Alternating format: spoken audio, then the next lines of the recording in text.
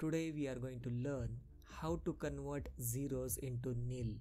That means whenever there will be any zero in the data, as you can see I have a lot of zeros and I want to convert them to nil automatically whenever there is a zero. So I will select all the data and then right click on it and then format cells. In this custom, here I will type 0 semicolon minus 0 semicolon in double quotes nil and at the rate after semicolon. Alright, so this is the text you want to type here in the custom formatting and then press OK. And as you can see that all the zeros have been converted to the nil.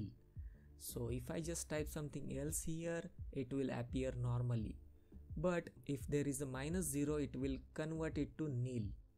Okay, so if there is a 0, it will also get converted to the nil. So minus 0 and 0 will get converted to the nil and other numbers will appear normally because we have only changed the formatting for 0 and minus 0. Alright, so that's how you can convert 0 to the nil or any text you want. If you want something else like a dash, you can just type that and it will appear instead of 0. So this is beneficial for them who want to hide the zeros and want to show something else instead of the zeros. I hope you found this video helpful. See you in the next video.